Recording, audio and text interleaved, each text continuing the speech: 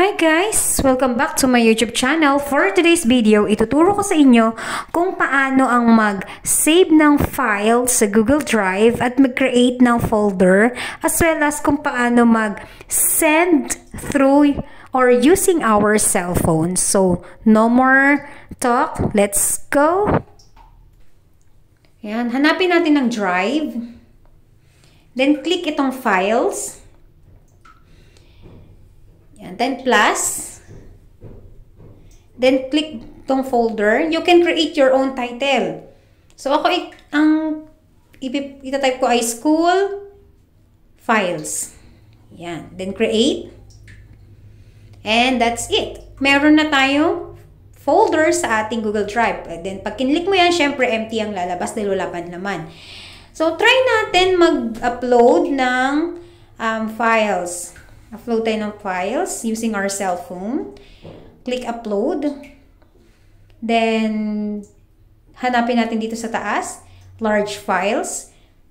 Make sure kung dapat alam nyo kung saan nyo kung hahanapin yung files na in-upload nyo. So, dito sa akin ay WPS Office. Diyan ko hanapin yung files.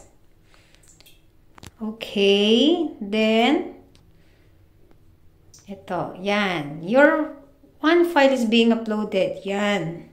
So, ito na. Nasa ilalim na in-upload ko. Ngayon, susubukan naman nating i-upload ito sa loob ng ating ginawang folder. So, click the folder, then click the plus sign, then upload. Hanapin ulit yung large files.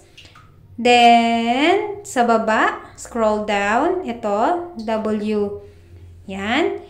Tapos, pipili ako ng files na kung saan ay lagpas ito o hindi kayang isend sa pamamagitan ng normal na Gmail account lang. Yung 100 MB. Hahanap ako ng files na 100 MB. Itong Principal 3 SBM, malaking files yan. So, ayan na, nag-upload na siya. Pwede na siyang, nagsisave na siya sa ating Google Drive. Antayin lamang natin. Tapos, click lang natin itong tatlong tuldok na to. Kung gusto naman natin siyang i-share. Yan. Tapos, i-click tong share. Tapos, yung email ad nung pagsesendan mo ng malaking files na to. For example, pili tayo ng files. Ayan. Ay, ng email ad. Then, click send. Yan, mapupunta na siya o nasend na siya doon sa taong gusto mong pagsendan ng files na yan.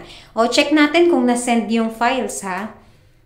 Email ko din naman yung ginamit kong isa. So, eto na. Nasend na siya. Diba? Nasend na siya ng walang problema. So, thank you for watching. Don't forget to like, comment, share, and subscribe. Again, see you. Bye!